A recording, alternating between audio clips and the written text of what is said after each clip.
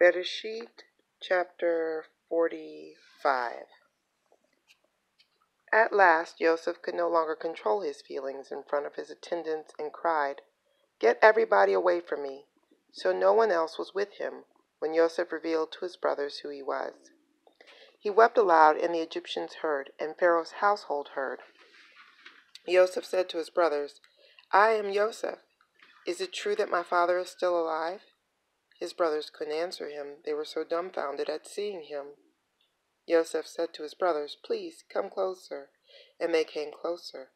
He said, "I am Joseph, your brother, whom you sold into Egypt.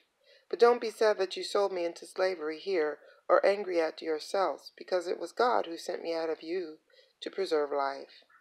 The famine has been over the land for the last 2 years, and for yet another 5 years there will be neither plowing nor harvest. God sent me out of you to ensure that you will have descendants on earth, and to save your lives in a great deliverance.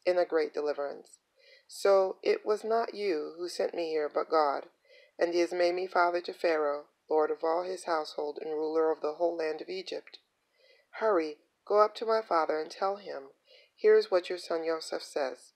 God has made me lord of all Egypt. Come down to me, don't delay. You will live in the land of Goshen and be near me. You, your children, your grandchildren, flocks, herds, everything you own. I will provide for you there, so that you won't become poverty-stricken, you, your household, and all that you have, because 5 years of famine are yet to come. Here, your own eyes see, and the eyes of my brother Benjamin, that it is my own mouth speaking to you. Tell my father how honored I am in Egypt, and everything you have seen, and quickly bring my father down here." Then he embraced his brother Benjamin and Benjamin wept on his neck, and he kissed all his brothers and wept on them. After that his brothers talked with him. The report of this reached Pharaoh's house. "Joseph's brothers have come," and Pharaoh and his servants were pleased. Pharaoh said to Joseph, "Tell your brothers, here is what you are to do.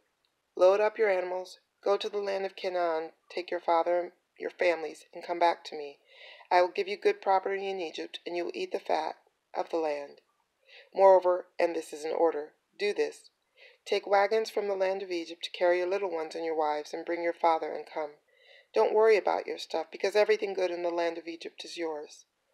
The sons of Israel acted accordingly, and Joseph gave them wagons, as Pharaoh had ordered, and gave them provisions for their journey. To each of them he gave a set of new clothes, but to Benjamin he gave 7.5 pounds of silver and 5 sets of new clothes. Likewise to his father he sent 10 donkeys loaded with the finest goods Egypt produced, as well as 10 female donkeys loaded with grain, bread, and food for his father to eat on the return journey.